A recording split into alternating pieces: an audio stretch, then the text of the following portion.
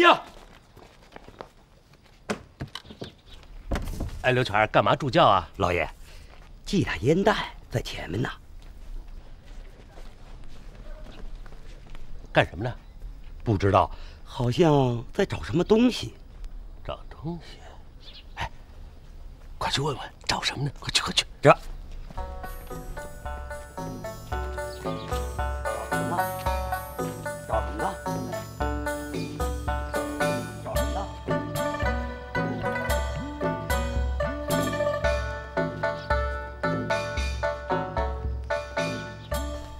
老爷，嘘，问清楚了没有？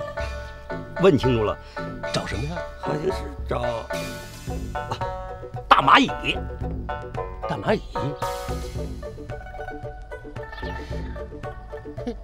要是找扇子就好了。他是把那把扇子丢了，那他这系大烟袋再也冒不成烟了。行，咱们走，千万不要让他看见啊！这。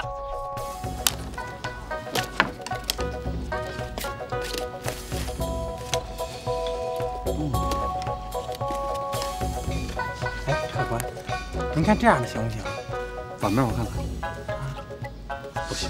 哎，那客官您要什么样的？嘿，客官您到底要什么样的？哦，我要皇家用的。哎，皇家门里的。皇家门。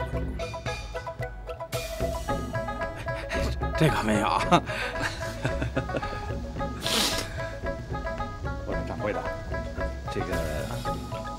也不是说非是皇家门里的，只要像皇家门里的就行。这倒有2把，您看看。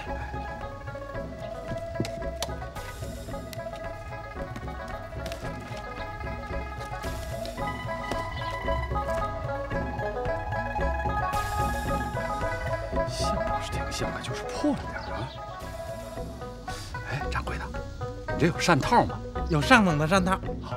你把它给我装上。好，掌柜的，这把扇子我要了。哎，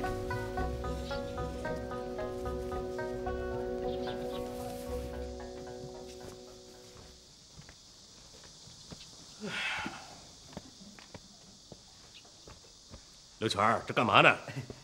老爷，我正在给您预备出门的东西呢。这么些？老爷，这不多呀，只是您平常用的东西。别，这次非同往常。 这次是跟皇上出门，要简朴再简朴，几近寒酸，几近寒酸才好，知道吗？再者说，这次出去就仨人，皇上、我、系大烟袋，没有车马，没有随从，弄这么死沉几个大箱子，谁扛啊？我扛啊！长脑袋没有啊？啊，都拿出去！哎，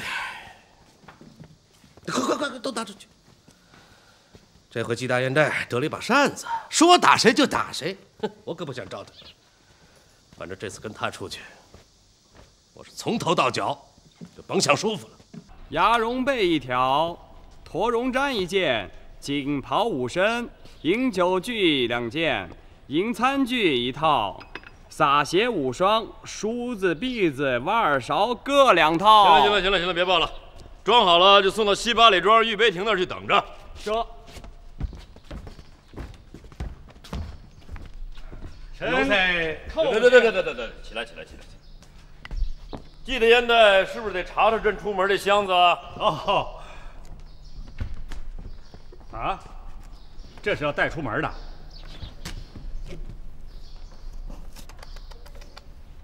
行了，把箱子盖上，都拿走，一样都不带。纪晓岚，这话什么意思啊？皇上，这用不上。 都用不上。您什么时候见过囚犯出门还带这么大口箱子，里头装着金银细软？好，刚才我一看，连挖耳朵勺您都带着呢，用不上。你也太无礼了吧！啊，留300里，总不至于假戏真做吧？当然要真做了，否则不如不做呀。哎，我还告诉你，何大人，这回出门在外，不许直呼其名，不许尊呼其位啊！要让世人知道皇上出行太招摇，那样也不安全。懂啊？皇上，我看咱们都取一个化名吧。取。 好，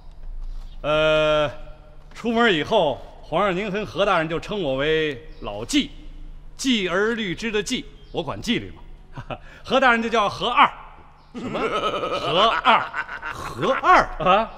和二仙嘛，和二听起来颇为平顺呢。和二，怎么这么难听啊？加起来好像和尚小二。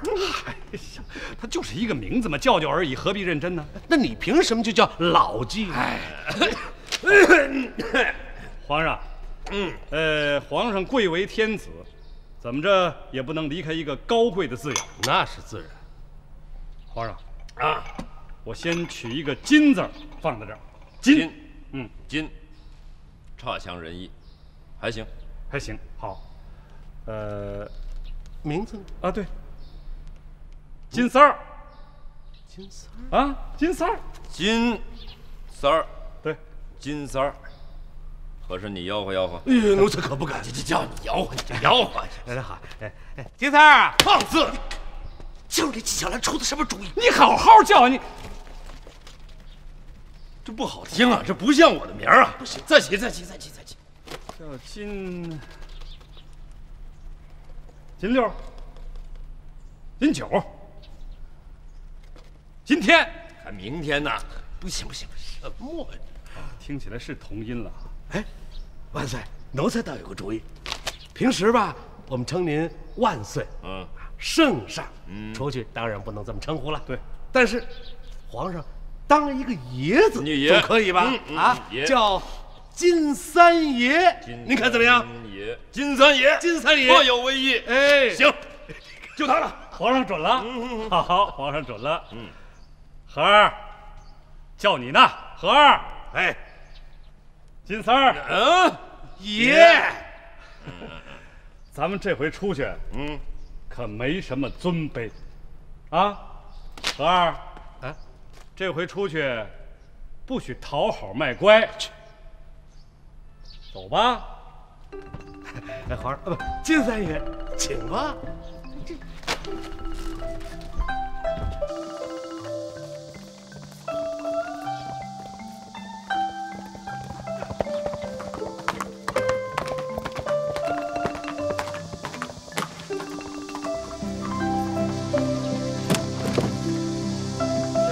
徐二啊，爷，他们启程了。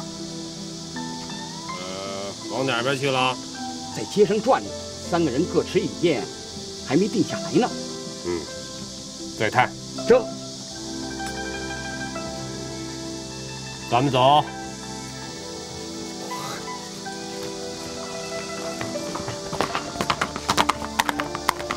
老纪和二，三爷想上东边去看海。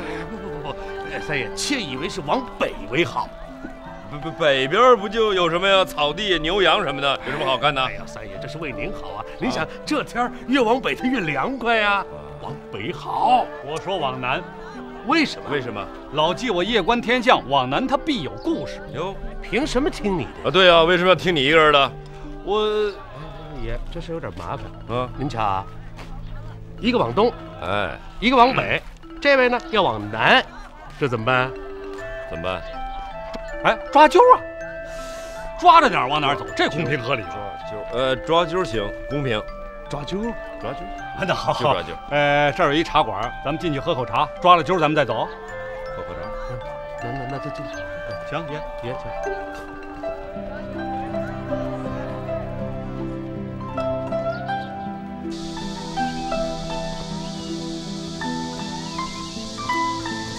停车！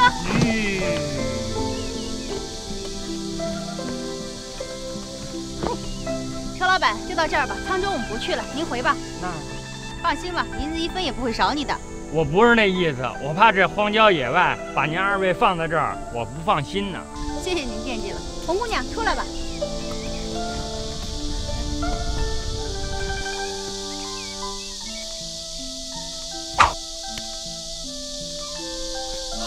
好功夫。老板，拿回家吃了吧。谢姑娘。这车先生，有句话呢，我得嘱咐你，到了京城别多嘴，多嘴啊，对谁都不好。不说，我什么都不说，没看见，不知道。红姑娘，走。对。小月姑娘啊，请我来抱吧。不用，秦舅，你背着包袱吧。哎呀，这把扇子扔了算了，怪累赘的。不可不可，万一人家找来了，不是还要还给人家的吗？天下这么大，人都难找，扔了吧。不好，走吧。哎，我说我写吧，你们还不信我。和二你要写呢，我又信不过你，那怎么办？三爷，您说该怎么办？哎，那既然这样的话，那咱们谁都别写，咱找个人写。好主意。那行，既然都说好主意，那咱们就等着找人吧。伙计，加水了。来了。这么着吧，找不如撞。待会儿啊，谁先进这茶馆，咱们就选他写。行，还算公平。好玩哎，亏你想得出来。哎，不过他得会写字儿啊。那是，那一定得会写字儿。二位爷，看手相吗？不干。那个三爷，您看巧了，他人就来了，赶紧叫过来，赶紧叫过来。哎，我是算命的，哎，你过来一下，来。哎，先生您好，您算命吗？哎，不算。我问你啊，你识字吗？啊，识字啊。会写吗？啊，会写呀。会，正经的多宝塔流体。哦。啊，您写匾吗？便宜，1字1两，白送店名。哎，没那么复杂。哎，我们3个呀要抓阄啊。你给我们做3个阄，装在一个干净的碗里，给我们拿过来。这好办，写哪几个字啊？记住了啊！看见了没有？我啊，看清了吧？我想往北走，啊，写一个北字。我们这位爷要气宇轩昂的往东走，啊，写个东字。这位老提了这个烟袋的呢，他老想往南出溜。就写个南字，听清了吗？北、东、南，就写这仨字儿。哎，这好办。小二，上茶。哎，来了您嘞。爷，您请。3位客官，阄都写好了，您上眼瞧瞧，不偏不向。北东南3个字，谁先抓呀？你不会作弊吧？哎，他一个过路的做什么弊呢？多虑了吧？就是，三爷说的对。那好，那我就先掂上一个啊。哎，干嘛呀？你以为你抓就是上北啊？让三爷抓，咱俩谁都甭上手。三爷，您抓着哪儿，咱就往哪儿走。好，那我抓。我抓。不要老比划这个扇子，好不好？来。三爷您请，当然了。三爷请。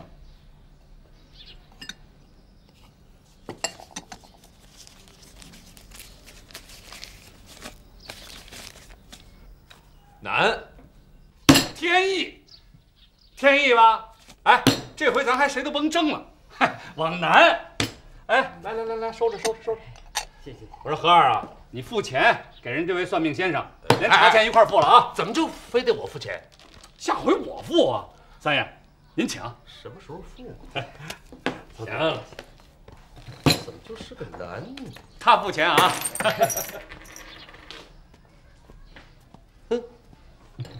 够了吧？哎，谢谢。花了钱买个男。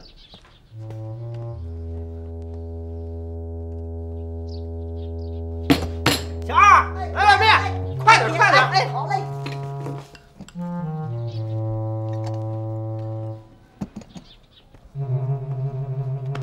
先生，好算数啊！此话怎讲啊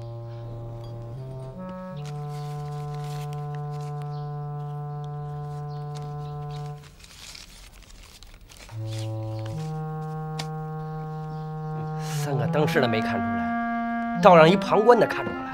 看起来你也是吃这碗饭的，差不多吧。改日切磋。不用改日，就现在吧。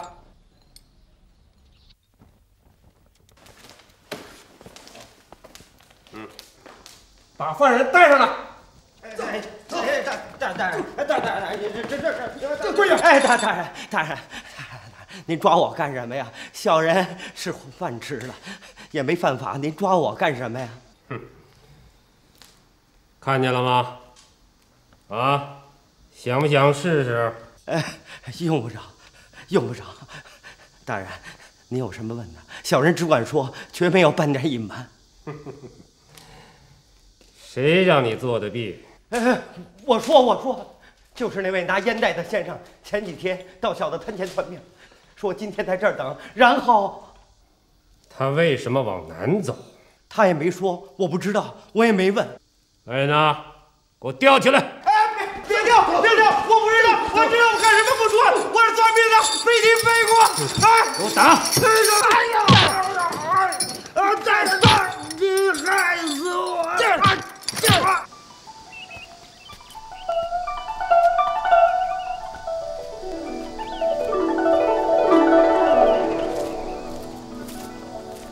老金河，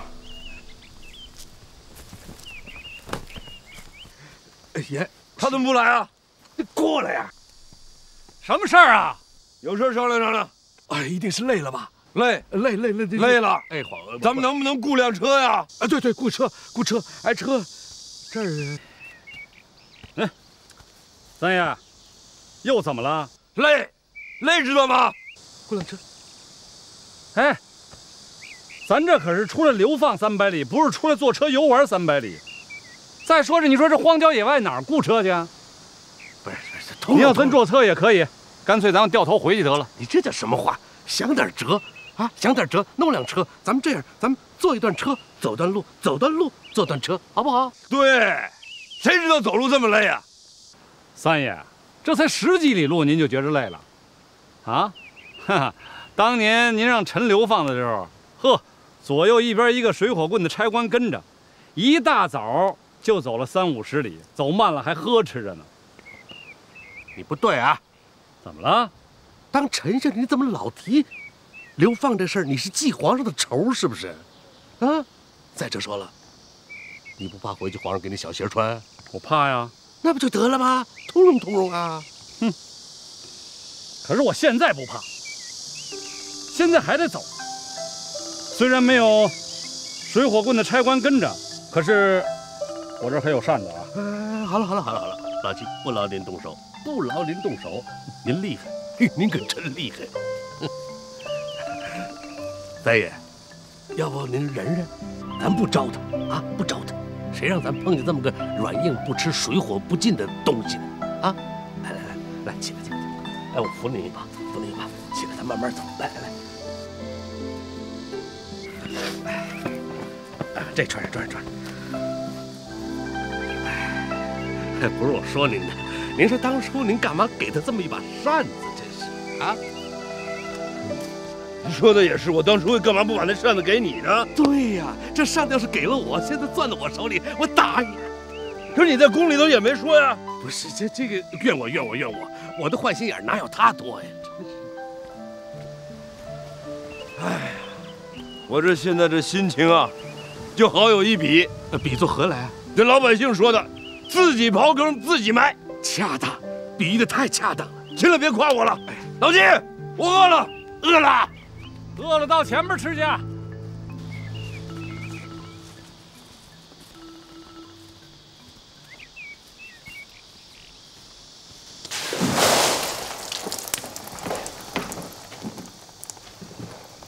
大人，他真的不行了。看来他是真的不知道。中军在。既然万岁爷与何大人都往南走了，那就吩咐下去，照顾好他们的起居。还有，你去打探一下，那个参过本官的红御史是否真的就在曲阳？若消息确凿，人给我做了，此事连何大人也要瞒住。小的记住。他的女儿不是在8大胡同里入了越籍了吗？找出来，当个保押上。哼，听明白了吗？小的明白。三庄事不得以外人道，事关重大，多余的话我就不说了。大人您放心吧，那季大学士呢？一个整天抽烟袋的韩氏，怕他干什么？小的不怕别的，怕关键时刻他碍手。哦，要真是那样，也不要轻举妄动，那是朝廷的大学士，知道吗？小的知道。嗯。恭送上大人。小二，小二，来了！冰水。冰水，这什么天儿啊？喝冰水没有？玫瑰香露也没有。先到我这儿。更没有。有什么呀？这爷，我看你不常出门吧？怎么看出来的？您说的这路喝的，慢说我们这儿没有，方圆几百里都没有。皇上紫禁城有没有，还是两说的呢。紫禁城里当然有。你哪这么多废话？到底有什么说？渴了想喝水是不是？是喝水啊。那不铁了有。什么呀？井水。哎呀，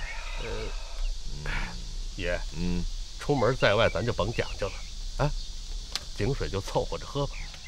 小二，3碗井水。3碗井水来了。这密林有意随心想，茂草无知井水清。偶尔喜吟今岁好，慢将诗句入心题。康熙爷的诗，千叶莲池夜间低之声。这康熙爷当年是何等的文治武功啊！茂草无知井水清。三爷，康熙爷当年可是喝过井水的哟。有。那咱们还不能不喝了。喝井水好喝。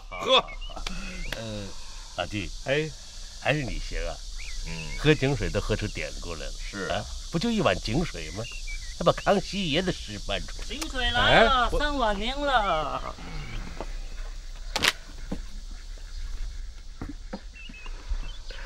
啊，多谢。茂草无知井水清。客官，水有点苦是不是？咱这儿旱了多少年了，缺水，乍喝不惯，久了就惯了。吐出来，爷，全吐出来！哎，对，吐出来。这没想到天下还有这种味道的水啊！哎呀，可见诗和现实还是有距离的。何儿，哎，请，哎，请，喝，我喝。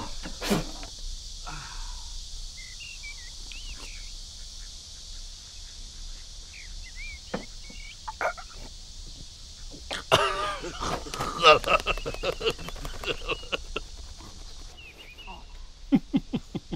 哎，老季，烟放放。康熙爷当年都喝了的水啊，诗是你说的，水您也得喝呀。你喝。三爷，喝。这水不能着急喝，这路水啊碱大严重，打上来以后得放一放，放一会儿呢，它水上就会结一层水皮子。拿个苇子杆儿。啊，对了，小二啊，去拿个苇子杆来。拿苇子杆干什么呀？嘿嘿，待一会儿啊，待水皮结起，用苇子杆轻轻给它挑开了，这味道就好多了。哎，苇子杆，小二。哎，看着啊，挑开水皮子，用苇子杆插入水中。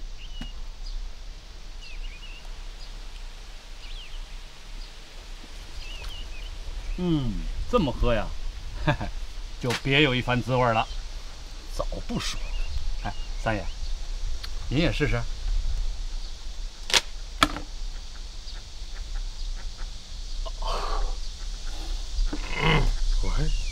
你试试。我让你试你就试吧，他这一摊试。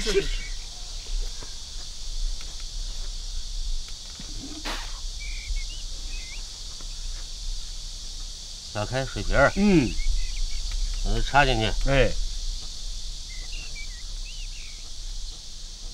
怎么样？好多了吗？还有一股清香之气，是吗？哎，三爷，您等等。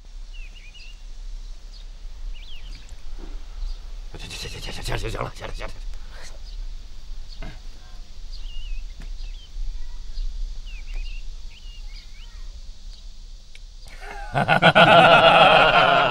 确有一股草木清香之气。来，你接着喝吧。你起来。老纪啊，爷今天跟你说句心里话，你是最不讨爷喜欢的一个人，但爷经常还离不开你，知道为什么吗？愿闻其详。你这个人常能在别人束手无策的时候有突发奇想。咱说句他喜欢听的话，您说，叫化腐朽为神奇。所以这个人呢，讨厌归讨厌，但还不可或缺。三爷您过奖，您真是过奖了。老纪为人，若做到不可或缺，那真就不错了。若只是让您喜欢，那可就不是为臣之道了。行了，这不就雕虫小技啊，还当了真了，不就一根苇子杆儿吗？真是的。哎，虽是小计，可我不像某些人，一遇的事儿就知道大喊大叫，哎呦，快吐喽吐喽！貌似关怀备至，其实是乏术的很。苇子杆虽小，但是到了治国安邦之时，它就是通统求变之根本。呦喂，哎呦，喝碗苦水还喝出治国安邦的道道来了，酸腐且不自知，牵强得很，牵强得很呐！小二上菜。虽是小计，却见大道。哼，你想牵呢，还牵不出来呢。小二上菜。行了，我看你们俩都够酸腐的。小二上菜。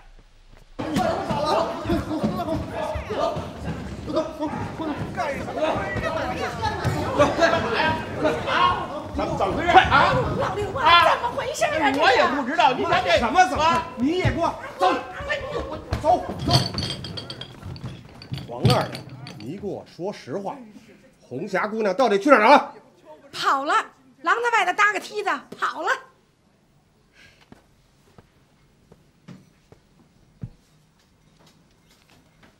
你这春满楼，你是随便就能跑出人的地方？说，廊子外面的梯子是不是你帮着搭的？不是，自古哪有这看窑子的老鸨子帮着那窑姐逃跑的？再说这理儿也不通啊！不信，军爷您问问我们家老刘，老刘你快说，那天你是怎么追的呀？快说！军爷，那天晚上我带着几个人一直就往下追，眼看就要追上了，平白无故的闪出一个人来。什么人？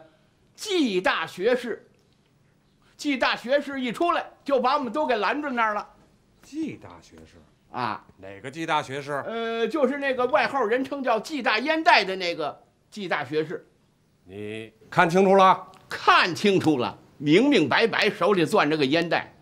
他不但劫了我们的人，他还指了一条瞎道，生生的把人放跑了。来人，我们走。二啊！你告诉厨子别那么麻烦，用不着弄那么多菜，有20来个就够了。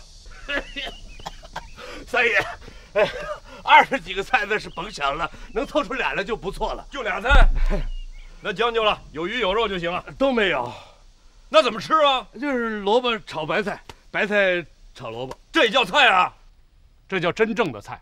老百姓要是天天能吃上萝卜白菜，那天下就太平了。那不行，老纪你想辙？没辙。巧妇难为无米之炊。照你这么说，纪晓岚还真把咱们给算计了。南边的事办得怎么样了？沿途的饭馆、旅店都派人去了。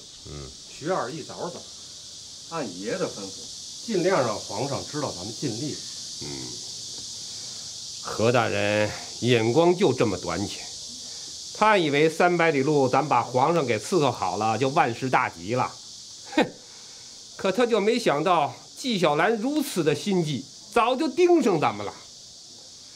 蛇咬一口，入骨3分呐！咱们不得不防。跟我走。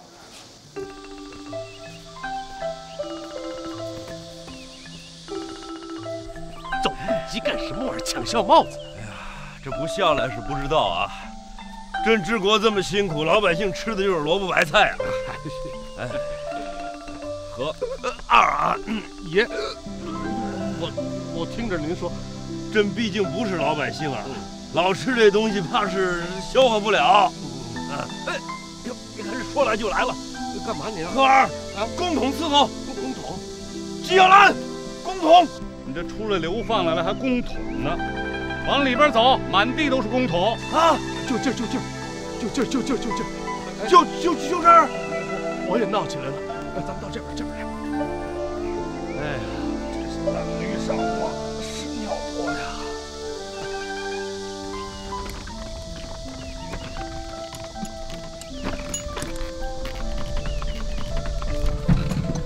小叶姑娘，红姑娘，你怎么了？刚才我好像看见我的玉坠了。玉坠在哪儿啊？在那个抽烟人的烟杆上拴着呢。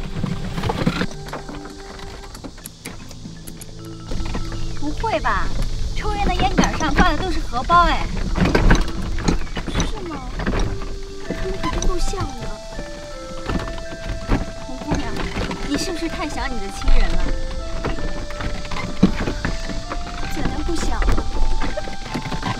我爹为了国家，当了个家破人亡。我母亲就那么一下子急死了。我爹现在怎么样还不知道呢。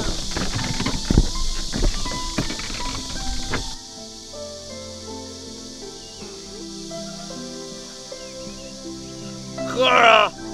哎呀，皇上，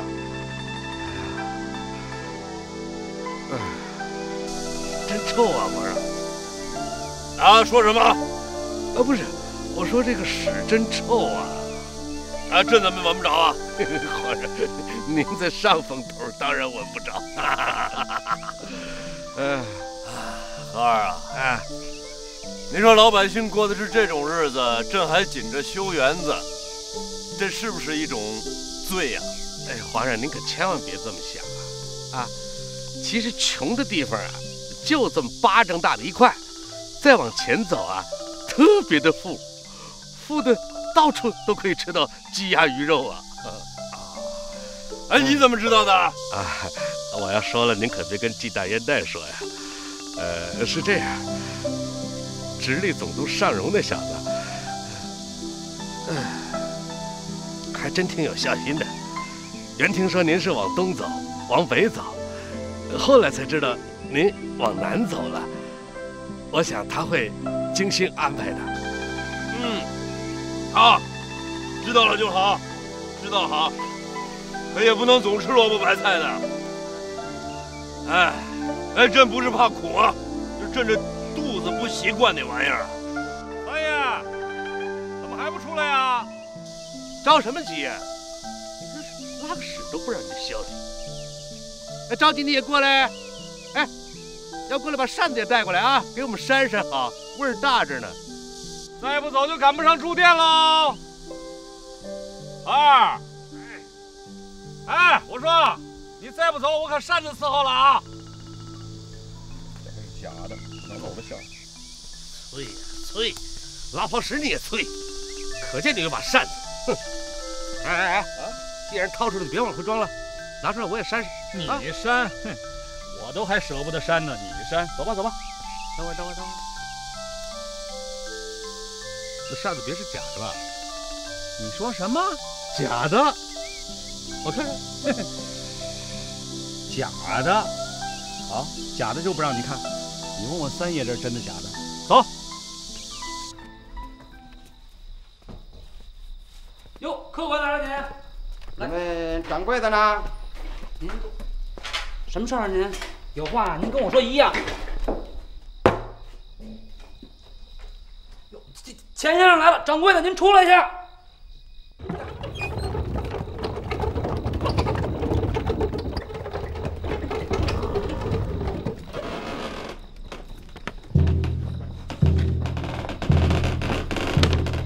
常老板，把牲口卸下吧，明天一早再走。姑娘，咱们上哪儿啊？明天再告诉你。走吧，红姑娘。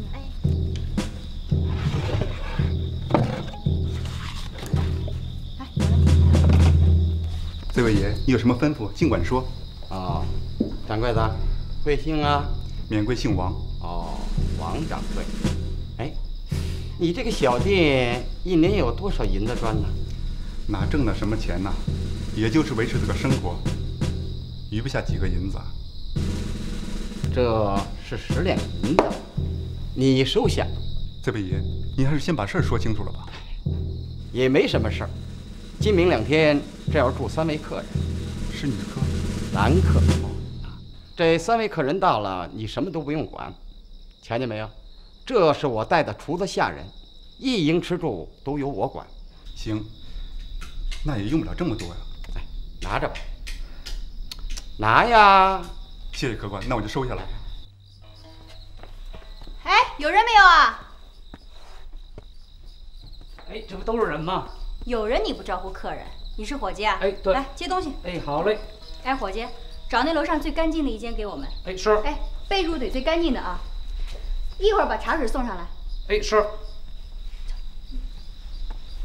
哎，是熟客？不认识，第一次来。进就进来了，再来人不能再收了。哎，不再收了。哎，你们俩跟着老板厨要做饭去吧。哎，是爷啊，快点快点。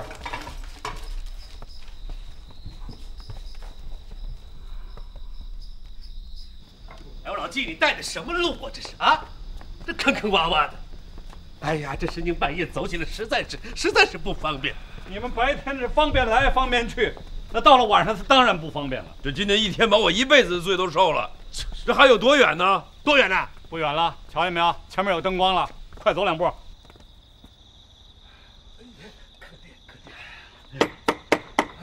店家，开门啊！住满了，别介吧。哎，怎么这么费运呢？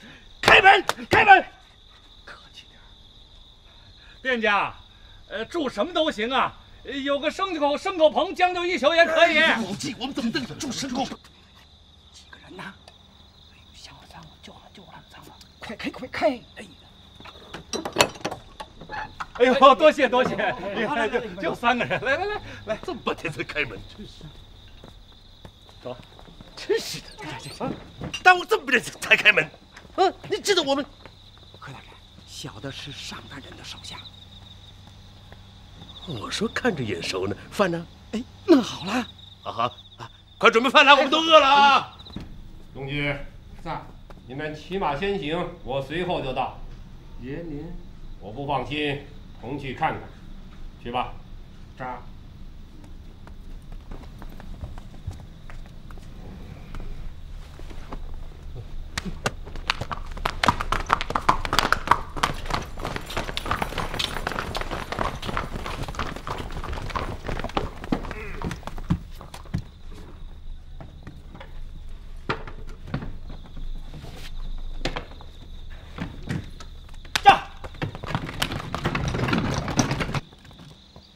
这个碗给那位相爷的，这个碗给那个圆脸的，剩下一个碗给那个拿烟袋的。我说的话都记住了吗？哎，记住了。是。哎，菜来了，几位等急了吧？什么菜？不能又是萝卜白菜吧？想吃萝卜白菜还没有呢，天晚了，您要吃点剩的吧？剩。哎，可是别跟人剩的。好东西，干净的，几位。干净。您别着急，我来分啊。哎，这碗是您的。这碗。哎，这有个菜名吗？有啊，这碗叫吃着明白，您吃吧。吃着明白，好名字。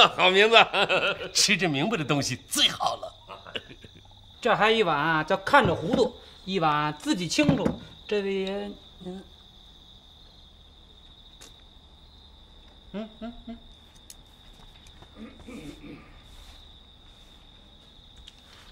和儿，你是要看着糊涂，还是要自己清楚？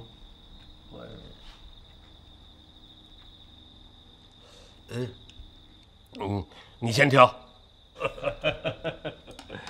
你这个人呢，平时就爱装个糊涂，那这个看着糊涂归你。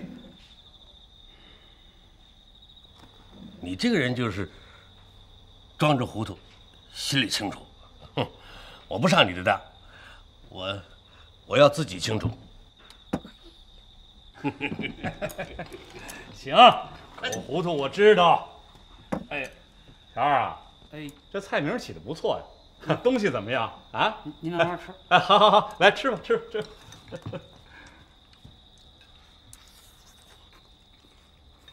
嗯，好吃，好吃。你看这个像鲜贝这个，伙计，你们这菜不错呀。哎，就像猴头菇，你看看，哟，鱼子。老季，你知道什么？一塌糊涂，搞不清楚，填饱而已。这看看，对。哟，鸡腿儿，还有鸡蛋，你就真是揣着明白说糊涂的，看着糊涂一点都不糊涂，好吃。哥儿，你知道什么了？都差不多，都差不多。就吃，快点吃，吃完了好睡觉。您不但自己清楚，您还得让我们尝尝是吧？哎呦，都是野菜呀。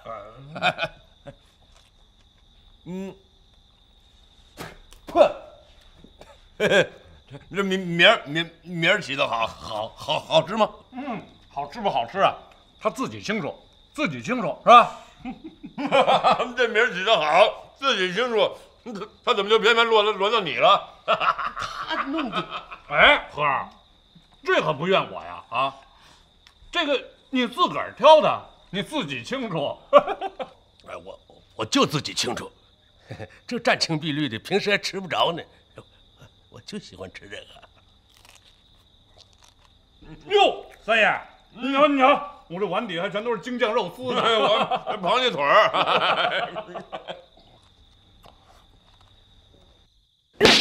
你打我干嘛呀？是那袁二院跟拿烟袋的换的。打你？哎，那个拿烟袋的不是好人，你懂不懂啊？啊，这可倒好，该吃的没吃上，不该吃的都吃上了。你呀！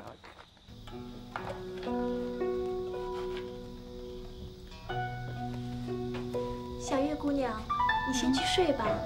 我不困。多好的夜景啊，不好好看看可惜了。好大的圆月。不知道我爹此时在何处。你爹就在曲阳采石场，到了那儿啊，我们想办法把他救出来。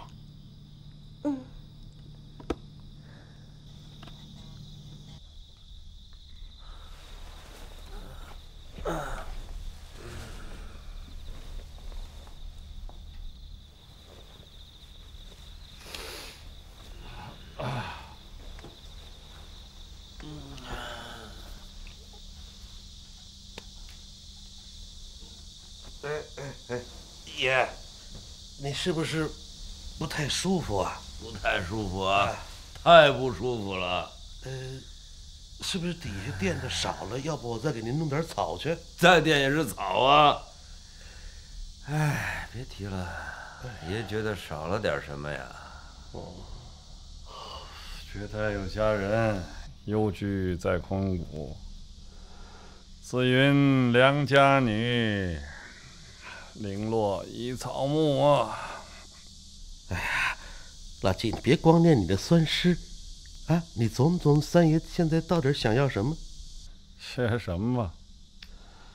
良宵不得与君同啊！佳人儿。哎呀，三爷，恕奴才不孝，这地方奴才实在是没法给您找去，您就忍一宿，明儿奴才再想办法给您安排啊。哎，别提了，不提也罢呀。你们都知道，爷在家里是夜夜不空，后宫佳丽应酬不完呐。这冷不丁的出来跟你们俩睡在一个炕上，三爷，我真觉得是有点孤家寡人呐。孤家寡人哦。三爷也好，也好，清静，清静，清静。唉，清静。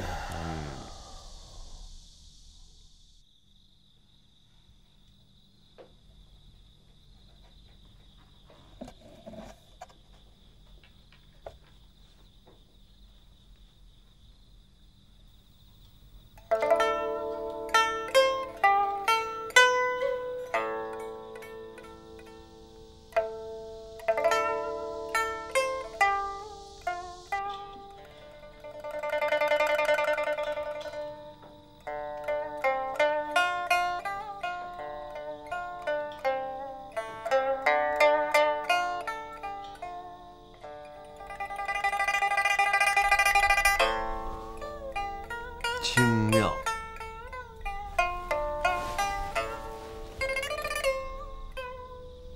优雅。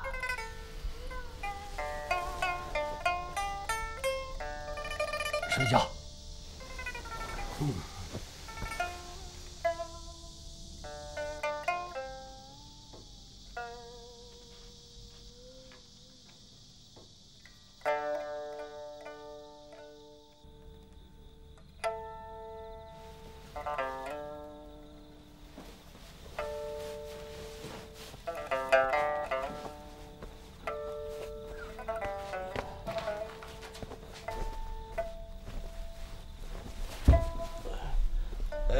三爷，您这是？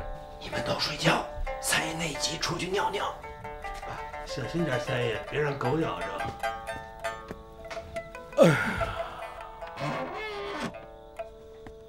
客居孤馆，夜卧麦草，突闻琴声之妙，雅得很呢。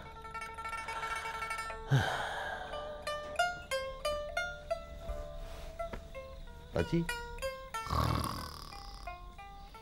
老纪，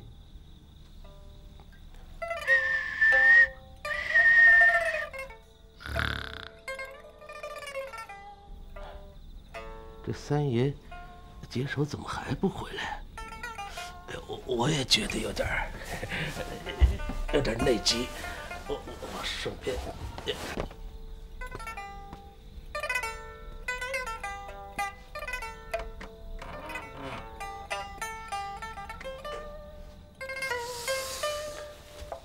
哎，不就是个琴声吗？又不是把小孩撒尿吹的哨，怎么还都来了尿了？哎，不行，我也得去看看。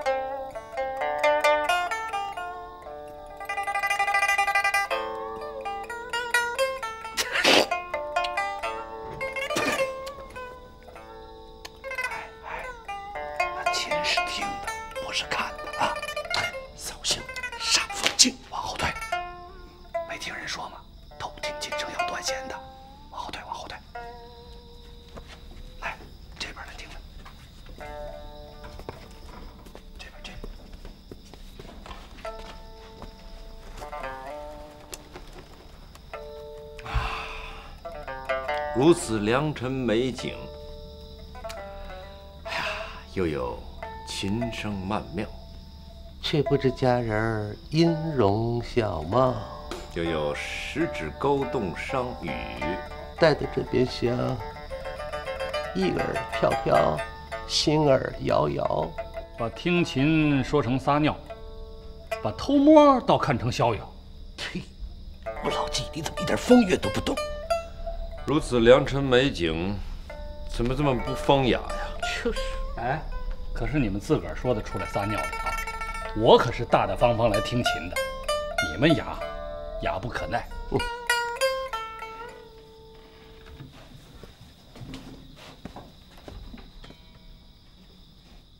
什么人啊？哎，不会是春满楼的人追上来了吧？不是春满楼的人，但也不是什么好人。那怎么办啊？没关系，我去对付他。你要小心啊！我得装扮装扮。这三个人啊，我怎么看都有点眼熟。我不打扮一下，我让他们认出我来。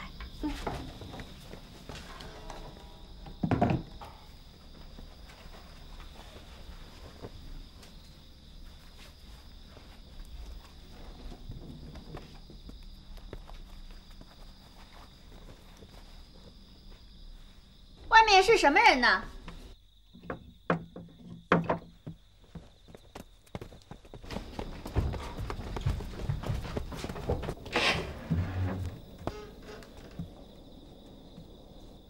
大半夜的在人家门口叽叽喳喳的，一点礼数都不懂。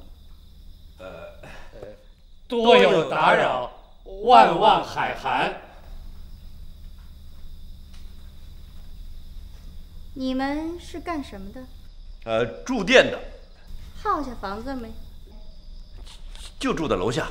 那就各自安歇吧。且慢，小姐。实不相瞒，我们是飘摇之中听见琴声而来，猜想，一定是一位小姐在里面弹奏。如果能得见小姐芳容，今宵就心安神定，足慰雅兴了。一张好嘴。你们是干什么的？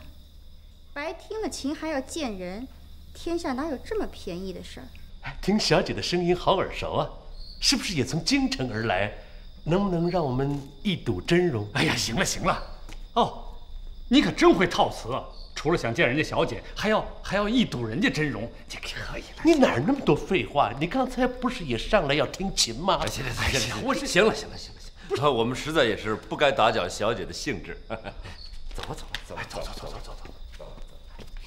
吧。这位大爷的烟袋不俗啊。你看上我这烟袋了是吧？能否上来借我们一看呢？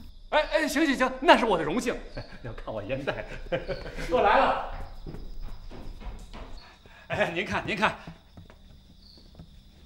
生，小月，你这装扮还真行，连我都差点没认出来。这戏咱还得继续演下去，你得让我见着这红姑娘啊。这位大爷啊，你的烟袋也不怎么样嘛。老纪，你这是干什么？你不让我套词，你上去干什么呢？这位姑娘费心跟屋里的小姐传个话，说我们非常欣赏她的琴声，能不能专门给我们弹一首啊？那我就看在这位爷的面子上进去问一下，你们就等着吧。等着，咱等着啊！那你下来等着，下来，凭什么你在上面？下来，就下来。你把他们都安抚住了。嘘。他们还在门口等着听你弹琴呢。快来！我看他们不像是什么坏人呢。你从门缝里往外看了？我还看见我丢的那个玉坠了。是你母亲留下那个吗？就拴在那个抽烟人的大烟杆上边了。这么说，你那天在路上看到的没错。那怎么办啊？要不咱们跑吧？干嘛跑啊？我们又没得罪他们。再说他们又不是官差。你想想，你母亲留下那个玉坠，咱们也想办法把它弄回来。那我赶紧把扇子找出来还他们。这个跟扇子没关系。对了，你想一个字谜，咱们让他们猜一猜，跟他们玩一玩，也好摸摸他们的底，免得他们疑神疑鬼的。字谜？对啊，我想一想。好。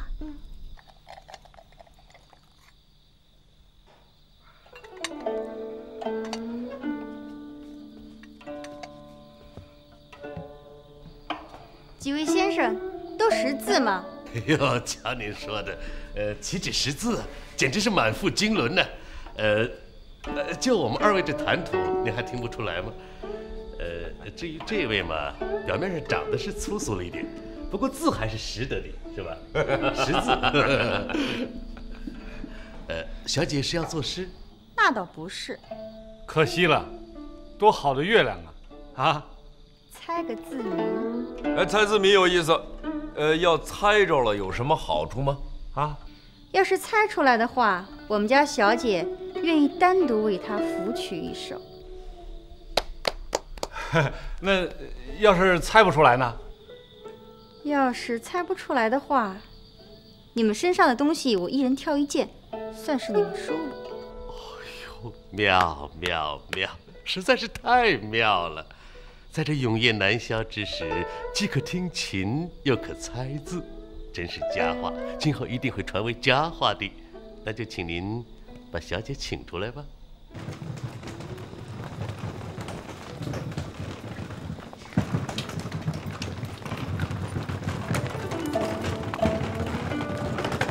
停住！老爷，徐二来了，给老爷请安。一切可好啊？按老爷的吩咐办了，一切都好，只是有一事。什么事？原本一切如老爷所想，可谁知今夜那殿中住进了2个女子。女子？什么女子？可与洪家有关系？尚未探清，也许只是2个过路的。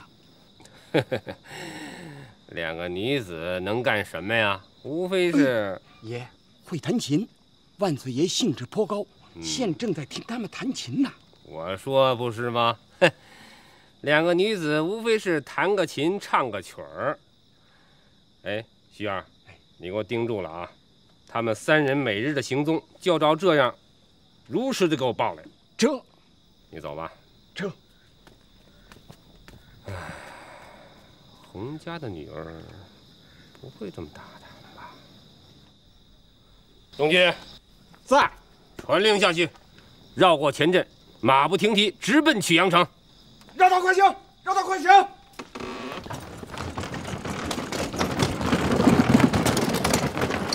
值此永夜，客居孤馆，既相逢，自有一份缘分。琴声不敢再扰几位清雅之趣。 出个字谜，算个玩笑吧。谜面一时难以想出更为有趣的，就以今夜之情境打一字。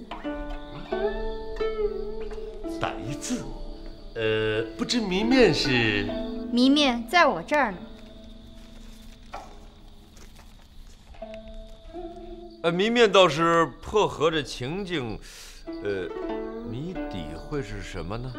3先生听琴打一字啊，3先生听琴打一字，3个先生听琴。2位承让，我先猜出来了，那我就先谢。哎呀，小姐，这个太简单了一点吧？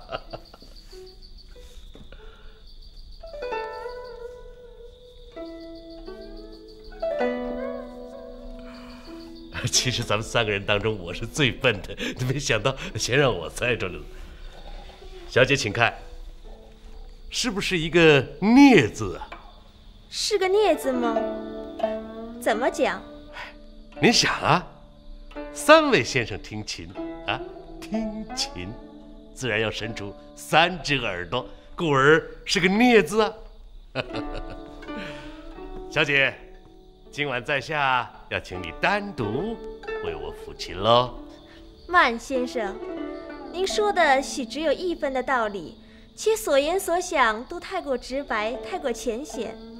对不住，您猜的不对。哎，坐回去吧。要是这么容易，还用得着我们点灯费蜡的吗？你也太把我们家小姐看轻了吧？哎，还有那2位呢？ 该轮到你们猜了。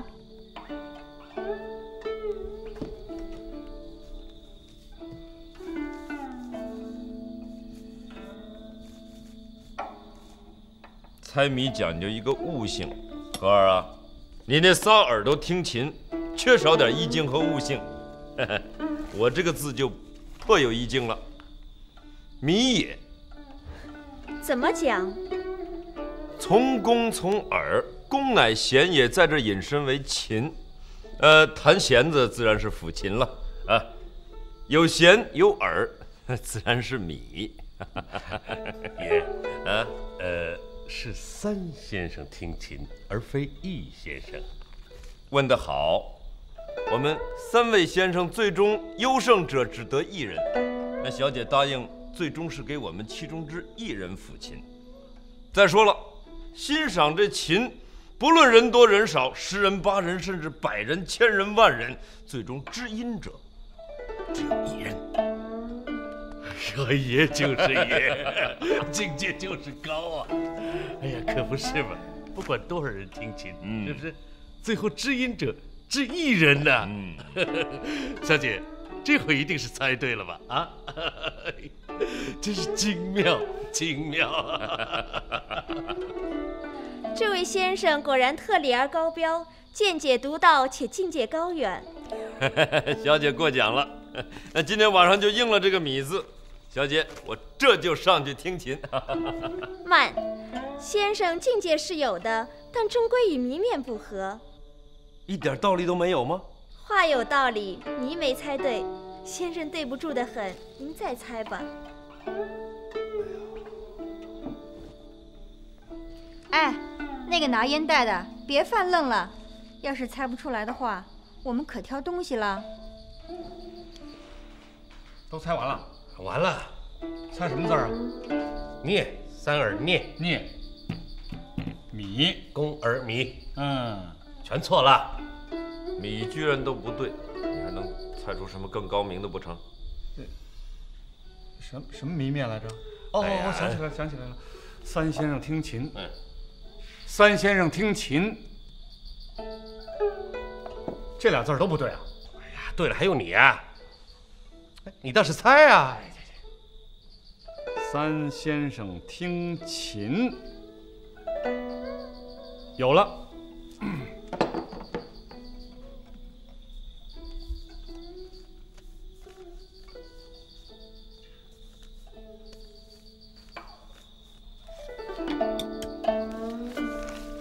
是这个字，三个牛字念奔，该是个奔字，对吧？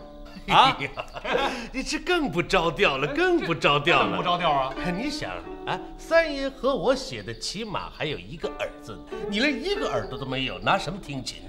得，三爷，咱输给人都行。你先别着急，问问人家小姐，是个奔字吧？先生大才，您猜对了。哎，对了。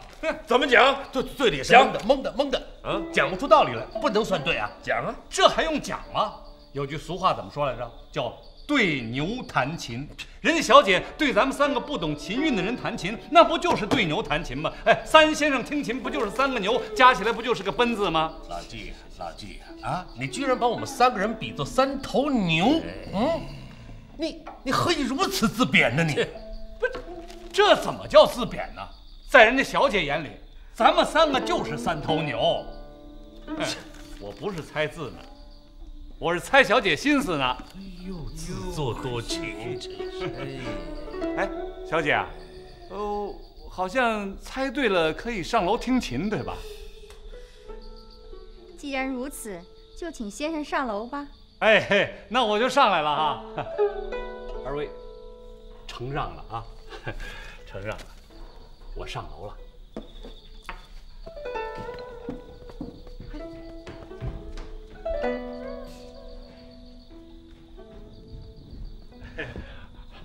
二位小姐，哎，我现在听琴可就不是对牛弹琴了啊，是对知音弹琴，一府到天明。明儿见啊！爷，你看他就这么上去了，咱怎么办呢？能怎么办呢？睡觉吧，睡觉吧。睡觉。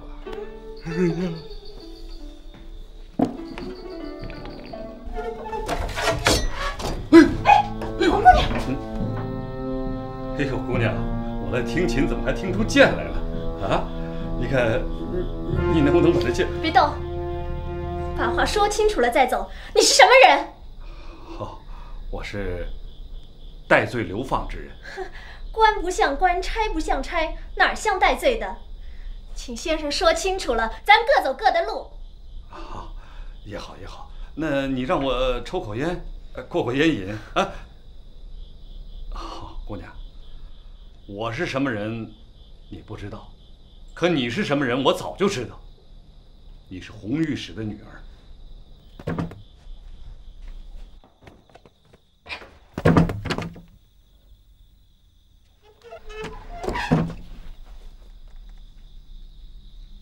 姑娘，你先把这剑放下来，等我把话说完。说完了你再动手不迟。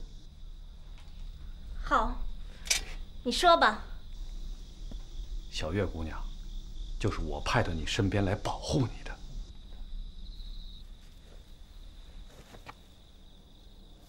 这个臭大烟袋，我让他铺上煤草睡不着。爷，我给您铺厚点，咱好好睡上一觉。铺厚了也睡不着。哎呀，区小事，爷不要跟他置气啊！他有什么能耐？不就是会猜个谜、破个闷吗？纯属小人行径。你说他论长相到气质，哪点比得过我？当然更比不得您了。他在上面听琴，爷，咱不生气，爷不生气，可是你生气呀。输就输了，咱技不如人，见识不如人，输就输了。人生在世，凡事都不能小气，得大度，否则还有什么格局可言呢？还是爷的境界高，奴才一定铭记在心，铭记在心。那既然爷不生气，咱就早点睡吧。睡不着。为什么呀？大度归大度，可是这个事儿，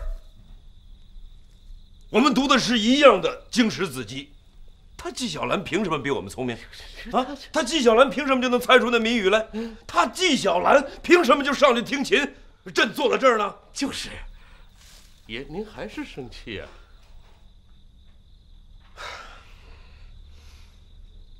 爷不生气，睡觉不生气。哎，来来，睡觉睡。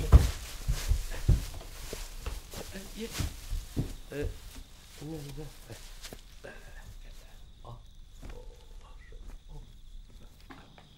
这真的是御膳吗？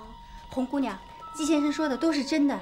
你想想，我们两个素不相识，我怎么会到妓院去找你呢？当时情况太紧急了，我没有办法跟你说清楚。现在的情况也不妙，刚才门外这动静，说明很可能有人暗中在监视你们。此地不宜久留，你们带上这把御膳，赶快离开此地。先生，你要是没有了这把御膳，你如何节制皇上，节制和珅啊？哎，你忘了，我这不是一直有把假的吗？你就不怕露了馅儿杀头啊？嘿，我这个头不太容易杀呀。要容易的话，刚才红姑娘一剑不就给我砍下来了？季大人，这会儿了，你还开玩笑？红小姐，据在下所想，尚荣因怕红御史案再翻出来，一定带了人直奔了曲阳。你爹他现在有性命之危，那怎么办？你们骑上快马去曲阳，这把御膳呢，尚荣也认得，关键的时候给他拿出来，他不能不怕。我们也许随后就到。季大人，红霞在此谢您搭救之恩。区区小事何足挂齿啊！再说了，事儿还没办成呢，等办成之日，我还真想静下心来，好好听姑娘弹奏一曲呢。救命之恩如再造父母，莫说一曲琴音了。倘若有幸，愿侍奉左右。哎呀，都火烧眉毛了，你们两个还你一句我一句的，没完没了了。哎，季先生，你是不是乱了心性？哎，红姑娘，我们家先生啊，学问大，烟瘾大，花心也大，你可要小心哦。哎呀，行了行了，你还说我啰嗦，你说的比我还多呢。哎，你们快上路吧。哦，季先生，红霞告辞了。哎，红霞姑娘，那这玉坠，扇子我们拿走了，这玉坠就留给先生做个纪念吧。多谢姑娘。红姑娘，请你相信，必有那么一天，你会理直气壮地重见天日的。先生，那我们就走了。路上多加小心呢。哎，走吧。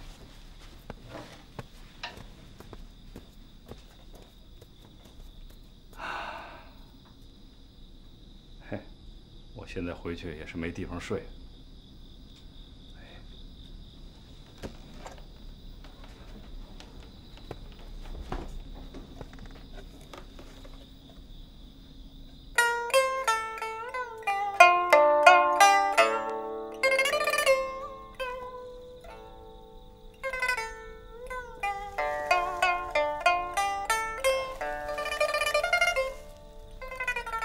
这么半天才弹，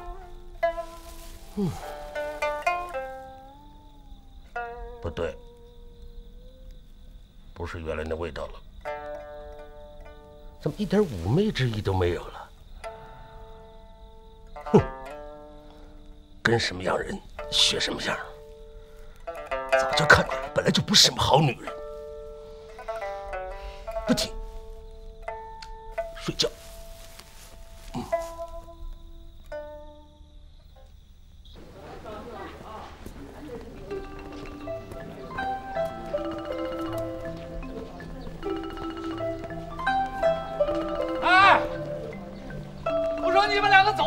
行不行啊？走那么快干什么呀？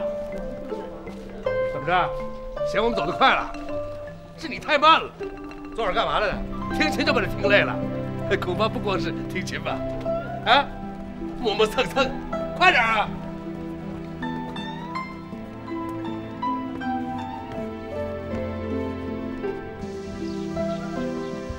小姐，开水来了，用开水吗？小姐，小姐。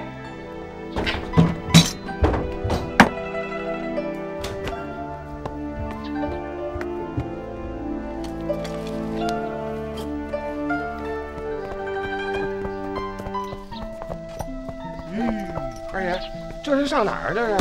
你们俩人赶快到外头雇辆车，啊，跟着他们3个人走，就按说好的办，别让爷屈着啊！哎，我有事儿先上路了。哎哎，哎，老纪呢？老纪啊，老纪呢？主子，我看看去。啊，去看看。老纪一点影都没有了，他落下了啊！那没有了，没有了，好啊，主子。哦，哎，刚才好像过去一辆车，哎，咱们也雇一辆车，雇辆车，这样快点把他拉得更远一点，拉远了他就什么也看不见了。哦，那雇辆车，我找辆车。主子瞧，过了一辆车，巧了，这么快就有了一辆车。哎，车马是停下。哎，何大人，您请上车。哎，你怎么会知道我呀？回大人，我们是上大人府内的厨子。是这样。车里还有别人吗？有。奉大人指令，我们是给2位大人做饭的。啊，主子听见了吗？这全是上荣的一片孝心啊，是一片苦心呐。老纪这一路可怎么吃饭呢？老纪他拉得太远了，先甭管他，他自己会找辙的啊。主子，咱们先去。那就耽误了老纪喽。上车。爷，您坐好。主子坐好了吧？那他就赶快赶路。大人，您请上车。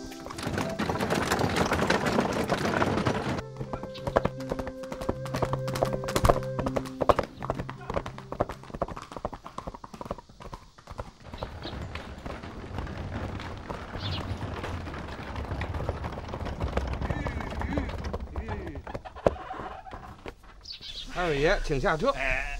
哎呦，爷，快下车，咱就这儿吃了，咱这儿等纪晓岚。就这儿啊？就这儿。哎呀，这样啊，你们呢到后边拾掇饭菜去啊。是爷啊，咱这儿边吃边等，等他来了咱就走。哎，对。哟，二位是金三爷和二爷吧？啊，对。哎，你怎么知道？有位爷盯到座等着您2位呢。你看这边请。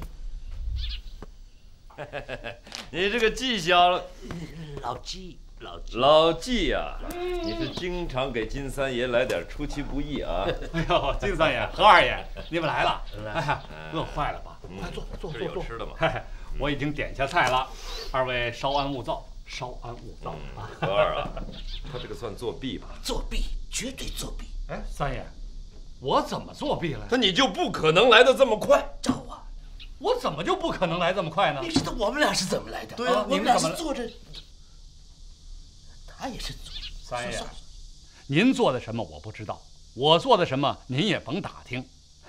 咱们到这儿来啊，是为了吃饭来了。嘿，还真巧了，这馆子也有一道菜叫心里明白，我点了。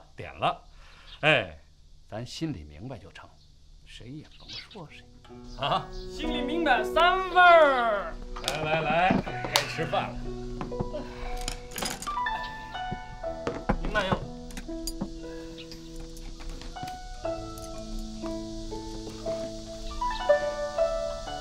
老纪何二啊，爷您说，此次爷出门有一番深切的体会。爷您讲。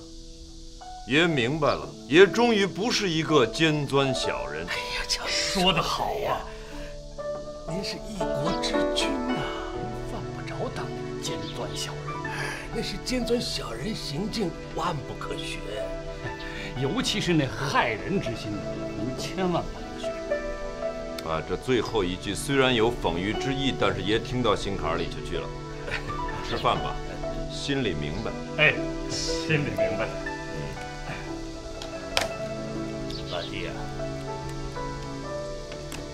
二你说，你他妈完完全全是在这儿得便宜卖乖，你害我不浅，你已经害得我开始说粗话了。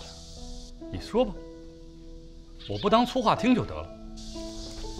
心里明白，嘿嘿，心里明白。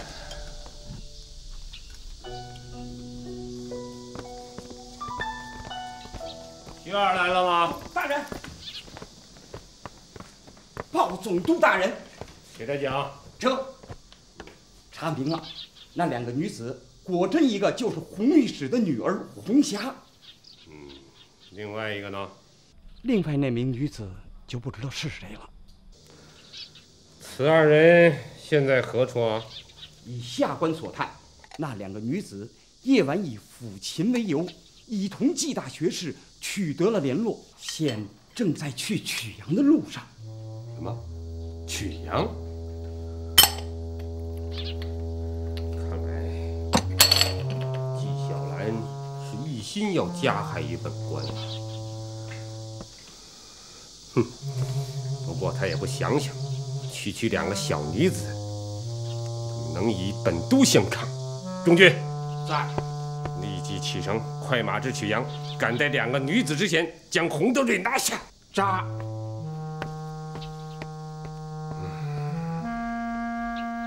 雪儿，还有什么事吗？大人，万岁爷出行前是否给了纪大学士一把扇子？不错，一把玉扇，乃令行禁止之凭证。哼，别小看这把扇子，要是真拿出来，就如同尚方宝剑一般。哎，你问这个干什么？这把扇子现在红霞小姐手中。什么？这纪大烟袋真是要置我于死地了，这可不好办了。大人，以徐儿之见，也好办。快讲。若小姐拿走了玉扇，那纪大学士就没有玉扇了。令不能行，禁不能止，尚且是小事，将圣上御用之物随便赠人，难道不是欺君之罪吗？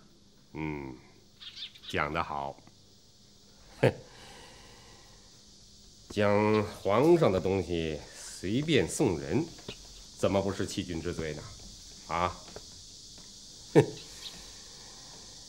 纪晓岚呀，纪晓岚，你让我死，我也不能让你活。哼！三爷，这人生一世啊，天底下是千人百态，三教九流，要想都体会也难。您这下来这几日有感受，得改句古词儿啊。世上方一日，宫中几十天。那爷在宫里头，天天无非是见大臣看折子，这大臣的嘴脸整天这晃来晃去的，看都不要看了。折子也是想看就有，永远翻不完。那爷以为这次罪己诏下得好，30里走出来，这江山已经和爷想象的大不一样了。倘若3000里走下去啊，这江山就不敢认了。三爷，您真是大知大觉啊！甭说好话，才出来1天，这江山就跟你们当初跟爷说的那个江山大不一样，萝卜白菜，苦咸的井水啊！三位爷，给点钱吧。走走走走。哎，小二，来，把这钱给他们。老二，不必了，不必了。哎爷，我看他们实在是可怜。是他可怜还是我可怜呢？一个君王给一个乞丐行善，算善吗？一个君王得让这普天下再没有乞丐，才叫大善，对吧？我不给，我给了爷就更可怜了。爷这番话讲得好，讲的是真好啊！爷，就您这番话，比您在静銮殿上讲的一车话都实在都透彻。哎呀，这实在是不方便，要不为了爷这句话，我得行个大礼。哎，爷，我先这么着带了吧。爷，我这也添一份。那就都欠着吧。三爷，臣也听过一句这样的古训，叫“莫以善小而不为，莫以恶小而为之”。善它终归是不分大小的，君王也是如此啊。见了善就行，总归不会是什么错事儿。臣以为何二他要给乞丐钱，给也就给了。你们俩谁要给谁给，爷今天不给。我这钱掏的，我这到底给不给啊？哎，小二，你看我这个钱给不给啊？给就给了，不给就不给，这么几文钱的事儿说了这么半天的话，你们当自己是什么人呢？啊！你到底给不给啊？太急了你！行，想给也给不成，得我还是给爷留着当零花吧。你看我这说的什么话？该死，该死！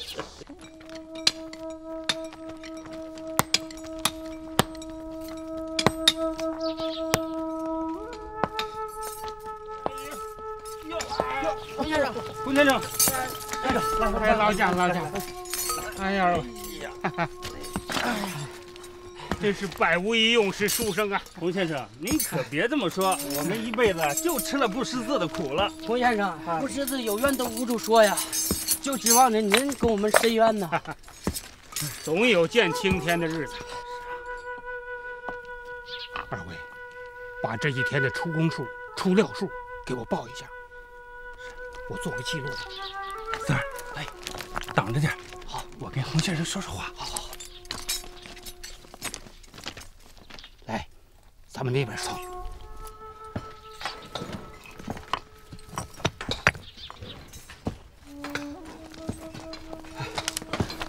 你说一下，我记录一下。好。这没事儿，我告诉你。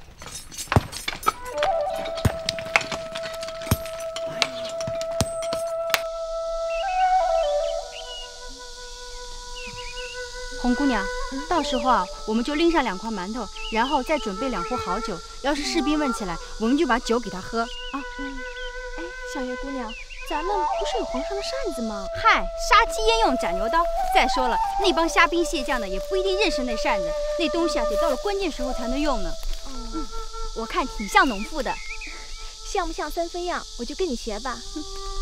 哎，一会儿见了我爹，怎么个认法呀？见了你爹啊，先别认，瞅准了机会上去告诉他，晚上我们接他逃出去啊！走。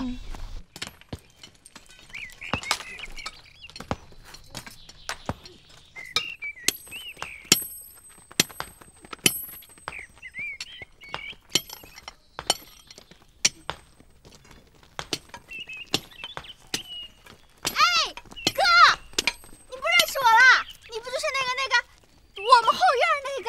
我是赵二。对呀，赵二哥，瞧你这一脸石头沫子，我都快不认识你了。哎，赵三在不在？这儿没有叫赵三的，有个李三。李三啊？啊，李三。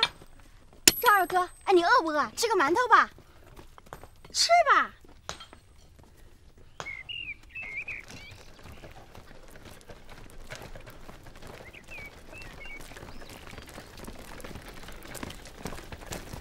中举，传令下去，绕过曲阳城，直奔石料场。得令，绕过曲阳城，直奔石料场。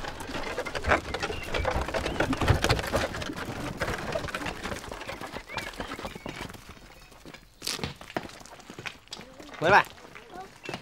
啊，君爷，好漂亮的脸蛋儿，瞧谁呢？啊，看李三儿。啊，君爷，这壶酒您留着喝吧。你知道我这个人好酒不好色，你可真灵。您多喝点儿。李三儿啊，在那面呢。哦，去吧，去吧。谢谢啊。回来。